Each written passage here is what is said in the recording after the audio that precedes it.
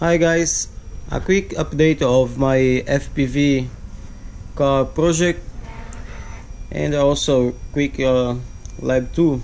So as you can see, I have been printing some parts I need for this car. So here I have a support for the FPV camera, I have a servo in here. So soon I'm going to prepare a video where I can show you the system working. So here I have a support for the GoPro, and here I have a horn. The battery packs, I'm thinking to place them in here. I still have one more to come, so I don't know if I place in here or on top. And here is the station where I designed my parts. So as you can see, I've got 3D mouse, and yeah, it's quite easier to work with 3D parts when you have this mouse, so you can see all the dimensions. And as soon as I finish designing here, as you can hear this noise, it's coming from the 3D printer. I'm printing another part for the car, so my printer is working full time in this period. Here I printed a support for the motor driver. As you can see, I'm going to have a fan going on top, so I'm gonna keep everything cool. Yeah, I have other parts here laying around. This part you can see on the screen, for example, the result is something like this. As you can see, that's a support for the FPV transmitter antenna.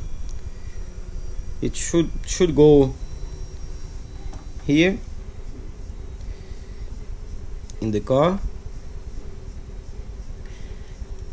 Underneath this part I have this other one that's gonna lock everything together. So now I'm working printing those parts, and also I'm working on new battery pack. So this one, so putting all the batteries together, and yep, I'm gonna place it there in the car. Well, here's the lab where I have my equipment, so oscilloscope, soldering station, power supplies. So I have here a power supply I designed and made myself. It's also 3D printed.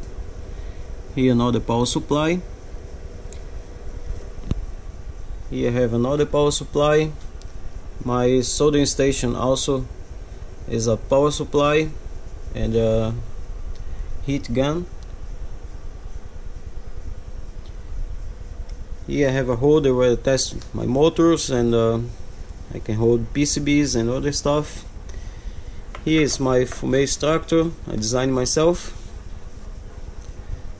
Yeah, I think that's it. Just one more interesting thing. Here is a Raspberry Pi monitor. As you can see here, I have some temperature sensors, not just in here, but here around the room have more sensors, and I read this the temperature and humidity with the Raspberry Pi, and I control the aircon and heater, and also the humidifier I have got here in my lab. So I keep the environment really good to work. So here I have filaments for my 3D printers, some colors, over there some more.